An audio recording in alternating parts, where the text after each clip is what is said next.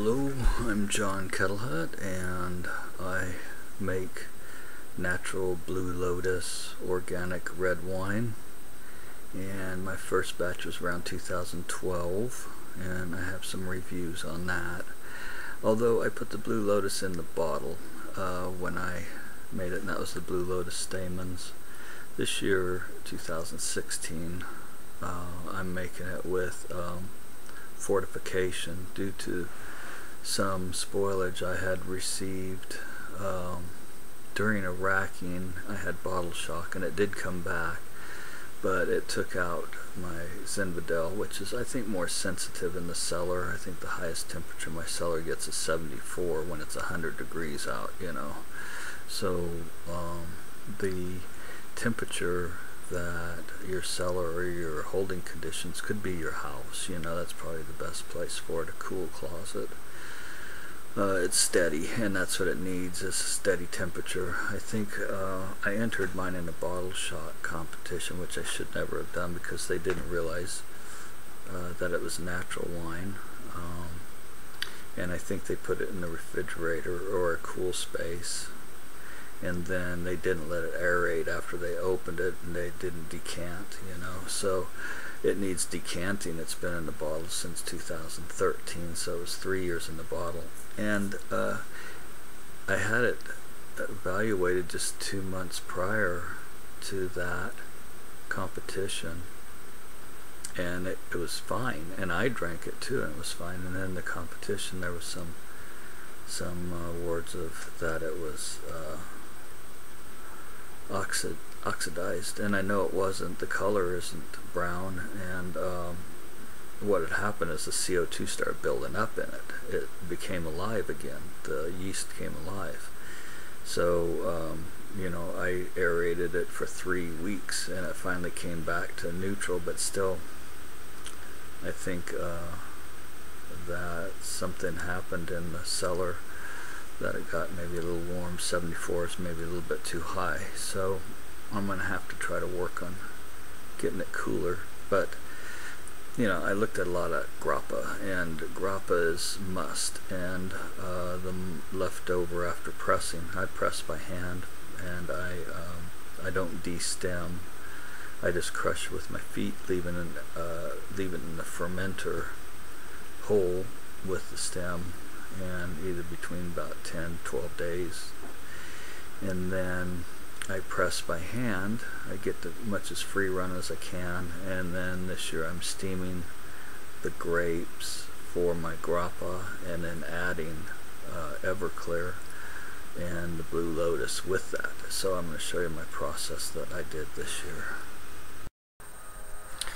Hi, this is Blue Lotus Organic Red Wine, 2016 batch. I'm showing you here how to make it without any money, or very little money, and no preservatives or anything like that. So that one there is 5 gallons, about 100 pounds from Sutter Creek, and I'm doing another 100 pounds right now. And I'm showing you how to do that through just a press, my own press, into a 5-gallon bucket. And then I put the must in a Medicinal, which is a steamer. And so I'm catching all the must into this pan, and I'll show you how to steam the grappa. So I'm steaming the must to get the rest of the juice out, and pressing it, because there are grapes in here, like, oh, let me see. I'll find you a grape, like right here. This grape isn't pressed. Oops, that grape isn't pressed. I just got it out of the barrel. And this has been sitting. What I did is, the old-fashioned way, when I got the grapes home, I picked them individually by tasting each one to make sure that it was the right flavor profile and sweet enough. And then I smashed it with my feet in the barrel, so it came up to about, I don't know, maybe about up to here, all the grapes. And when I smashed it down, it went down to about this level. And then it's been, fermenting for, let me see, it's a Tuesday. It's been fermenting for 12 days. So the last one fermented for 10 days. And how you could tell is that the wine cap will drop, and then you get like a puddle like that on the top, and that's this juice right there. And then I put it in through the strainer, and I strain it all out. It's pretty easy. So I'll show you how to do that. And so basically I got this big brute garbage can, clean it really well. There's my other one that I had, and I have that 5 gallons, so that was 100 pounds. This other 5 gallons, that was 100 pounds from a different farm or vineyard in Valley Springs, that's east of Lodi. And that one I have Blue Lotus in it, and backed with some fortification of Everclear. So I put about there's my Blue Lotus right there, and then I put about this much Everclear in it, just a little bit, just to up the alcohol content, and it kills any bacteria or it basically stops the fermentation process, and it helps settle, because this stuff has a lot of, Zinfandel has a lot of impurities in it. But I'll show you how to steam after I plug in my computer. That's it. Okay, I'm coming up to finishing, scooping this wine out of here. So what I'm trying to do is just get all the free run as I can. So basically I'm just doing it one little pitcher at a time, but it's getting up to a point now that it's getting full, and this is 100 pounds, so I hand press it, so I'm getting about 20 pounds of grapes for 1 gallon, and it fills up this. And then what I do is I steam this grappa down for my backup after the sediment settles. Then I put my grappa on top. But right now what I'm going to show you is putting my Blue Lotus. So this is a Blue Lotus. I get mine at Mood Mind, and it's all natural, no chemicals in it. And this is my moonshine that I back it up with. So this together, actually it releases, the alcohol releases the chemical, which is called amomorphine, into the alcohol. And alcohol, as you can see on this bottle,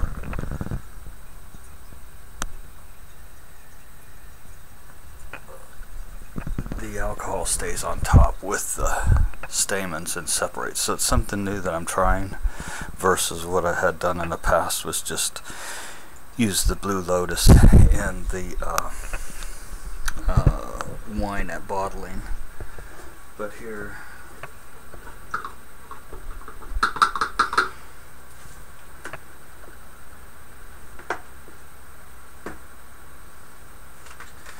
and I don't, count it out, but I counted out maybe about 3 stamens per bottle, and there's 2 cases, 24 bottles in there. So I'm going to grab a pinch full, about like that. This is about as much as I want to go. Not too much, just about like that. Maybe a little bit less. Yeah, something like that. Drop it right on there. So I put the stamens right on top.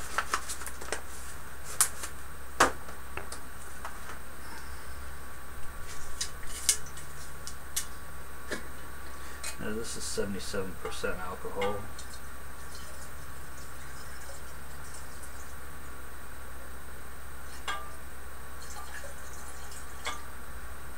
That's 77% alcohol, so I didn't put a whole lot, not like I'm making port wine or anything else. I'm fortifying it, which isn't really going to add too much to it. Not in the way of alcohol content anyway.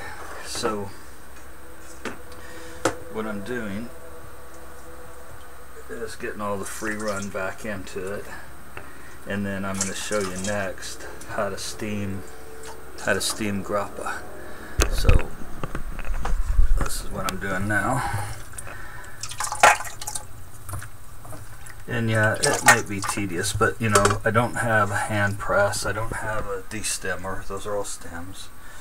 I don't even have a press, and it's, you know, that's 100, 200, 300 pounds of grapes, and then I did a small run, about 35 pounds of another old vine. So I just do old vines in Vidal, and these vines are, let me see, Valley Springs, that was well, that was about 100 pounds. Let me see. Now I'm kind of confused. Valley Springs is 100 pounds, and then 200 pounds from Sutter Creek. Oh well, anyway. What I do is I pick the grapes from the owner, and then I make some wine and I give them a quarter back, a finished product. So it might be, you know, out of a bottle, 5-gallon bottle, I give them a quarter back. So about a gallon and a half, or you know, 7-8 bottles, whatever, of finished wine. So that's how I make free wine. And then I'll show you the steamed grapes. Nobody's doing this. There's nobody's steaming grappa. They're just pressing it and then putting it through their own distiller. It's called a pot distiller, but I steam mine to get the juice out, and then I fortify it with my moonshine, which is called Everclear. Okay, I'll be right back with you on steaming the grapes.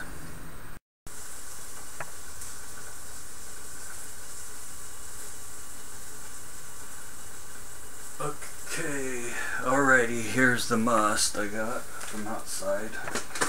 That's a fermenter. And I look at this, I put a temperature probe on there. I don't know if you can see it. It's 212 degrees, so it's steaming if you've never seen one of these before. They're on Craigslist, or not Craigslist. I bought this one for $29 on Craigslist. So I do a lot of shopping on Craigslist.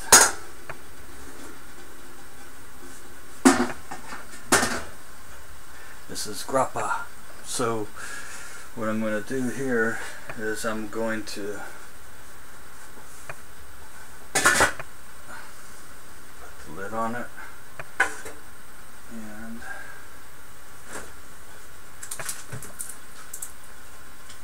I found if you use a cool pack, it condenses the water on top, so all the moisture and everything goes right down back through the grapes.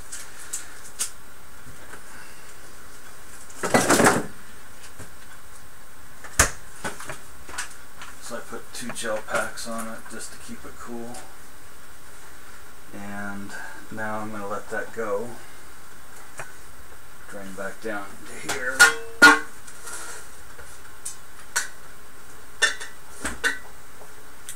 And so this is the finished last run outside, and I just put it in here.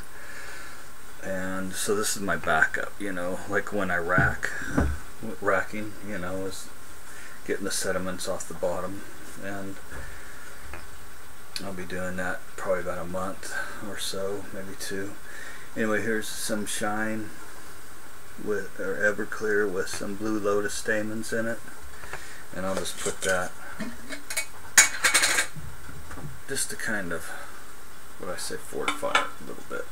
Because what I'm doing here is a natural way of preserving the wine for a long period of time. Because I had a 2012 batch that just this last month, 2 months ago, turned south, and not south so much as all the CO2 built up in it, and I had to let it aerate for you know, this is it right here, for 3 weeks. So I'll show you what it looks like. The color is great. If I can get a clear glass. This glass has a yellow bottom to it, but I'll just show you here. You can see that it has a good color. And maybe if I pour it in the sink too.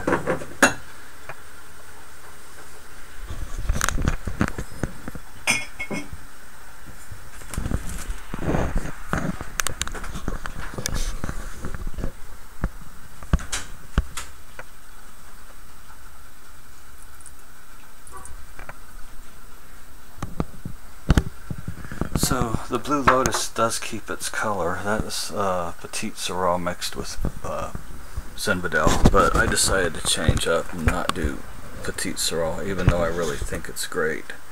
But I like what I have done this year with the 2016 Zinfandel. I picked, and I don't use meters or anything, but this is one vineyardist. He said that next door they picked, and they're a commercial vineyard, so he has part of their old vines on his property. So I went and picked behind them, and I only got second pickings, and so I got a very small amount. And yeah, that would be this. I got a gallon of it, and I put my own cork in it. So this has already been fermented. This has no Blue Lotus in it or any fortification. So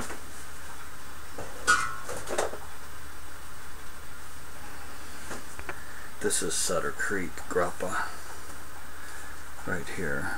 This is from the process that I'm doing right now, and I got some stamens in the top.